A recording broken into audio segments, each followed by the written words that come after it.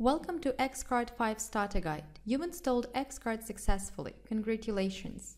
Now we need to finish a couple of steps and fill our store with company information, define shipping and payment methods, and add products to sell online. In your admin area homepage, you'll see the starter guide that will help you to set up everything you need.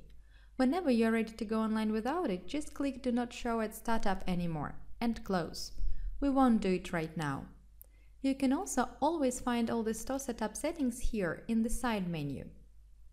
Let's specify our store information. You can define your company name, address, phone number, email, and so on. After you are done with all the contact information details, click Submit.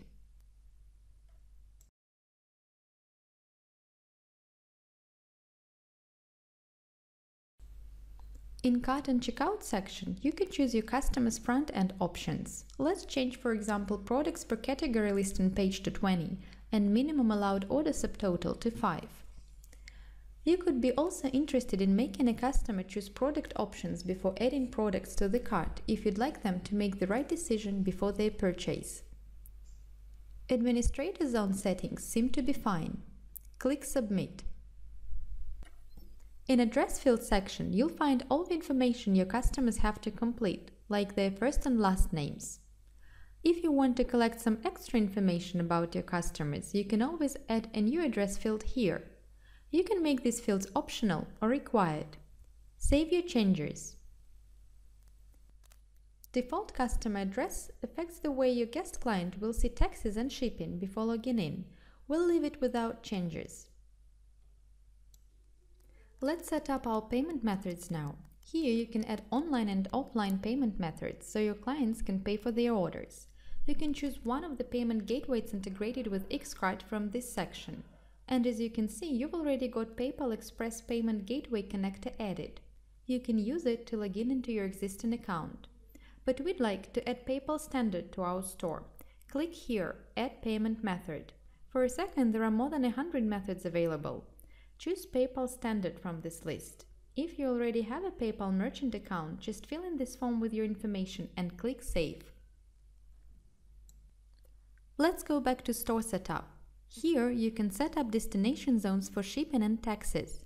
For each destination zone, we need to define shipping rates manually or choose automated shipping calculator integrated to your cart here in the shipping section. For example, Canada Post for Canadian merchants or USPS for US ones.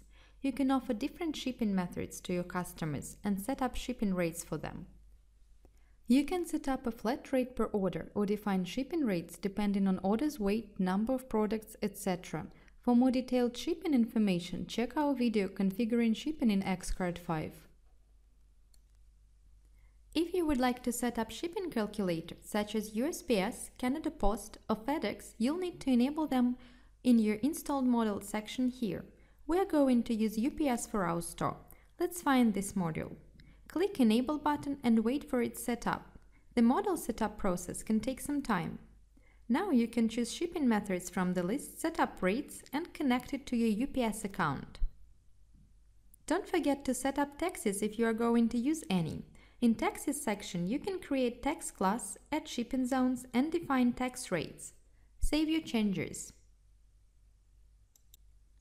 Let's return to our home page. As you can see, we're almost done with the setup process, but we need to add some products to start selling online. In Product section, you've already got some default products, but we want to add a new one, so click Add Product. Here you can define your product name, its category, images, and price.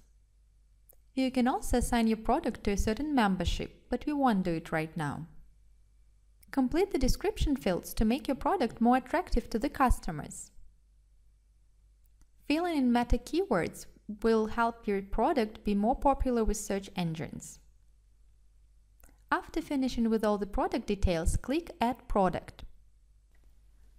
Now you can add attributes, product variants, define wholesale pricing, set up product reviews, and even add some related products for upsell. But you'll find more information about that in our next videos. Let's check our store front end. All the recently added products can be found here in your Arrival section. Now, your Xcard store is all set and ready to bring some profit. Good luck! And thank you for watching.